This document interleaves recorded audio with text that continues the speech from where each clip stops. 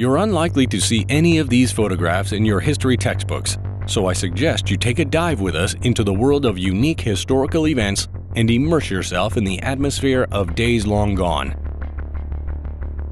A farmer painting his cow during World War II to prevent it from being accidentally hit by a car during a power cut. UK, 1939. A British tourist couple in Puerto de la Cruz, Canary Islands, in the 1890s. Residents of the Canary Islands used these unique wooden sleds for centuries. They were dragged along the ground using oxen harnesses.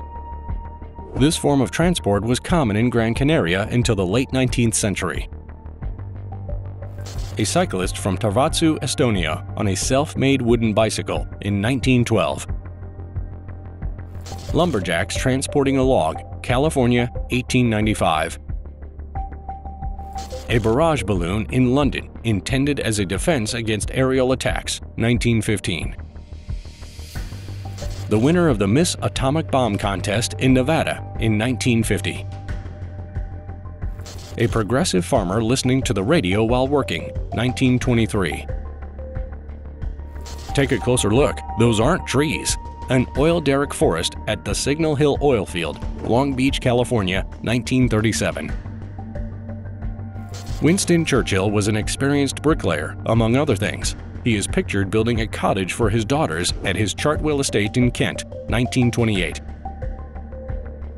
Tutankhamun's folding bed dating back to the 14th century BC was discovered by Howard Carter in 1922.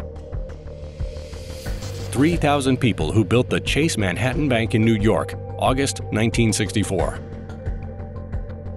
Female jealousy in all its glory. Jane Mansfield posing with Miss Hollywood, 1957. London Nomads in 1877. Photo by John Thompson. A hairstyle inspired by the atomic age, 1951. A talking advertising robot, Freddie Ford, at an auto show. Freddie had assisted Ford in selling cars at exhibitions since 1967. It wasn't very active, but it could answer a few questions from visitors. Most of his responses contained mundane jokes and enthusiastic praise for Ford's American products. East German border guards observing the dispersal of demonstrators using tear gas in East Berlin, 1988. River crossing in Belgian Congo between 1890 and 1908. Inner city bus station in Ghent, Kingdom of Belgium, 1912. Beer wagons in the Russian Empire carrying Zigorlevskoye beer between 1885 and 1905. France, 1951. Snails weren't considered a delicacy yet and were sold at a regular market.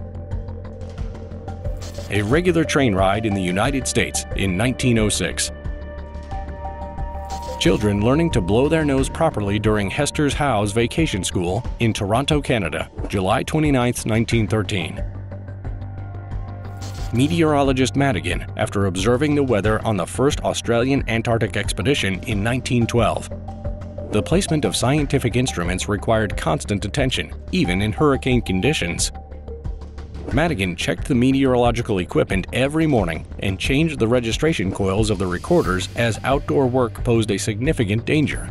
Once, his assistant Hodgman was blown away by the wind and couldn't return home for 2 hours. The main routes at the base were marked with stakes. In a blizzard, a person's face got covered in snow even under the hood. The snow then melted from body heat and breath and froze into a mask, as seen in the photo. A brave French bulldog named Mutt served in the American Engineering Corps and delivered cigarettes along the front lines during World War I, 1918.